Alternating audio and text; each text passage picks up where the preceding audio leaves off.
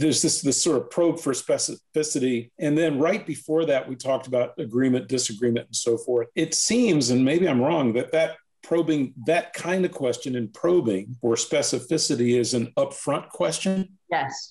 Before you even get started, right? No, the very nature of a probe for specificity means I have some data and now I'm going to ask probe for more detailed specificity. So something has to come before that would have me drill down into that. Even that particular specific probe. In this case, the question is, for example, one, given that you have a current advisor, and many of my best clients did, right? What was it that had you think that taking the meeting today would be a good investment of your time? That's the question. Now, whatever they give me, I'm going to replay, verify, acknowledge, and probe for more specificity.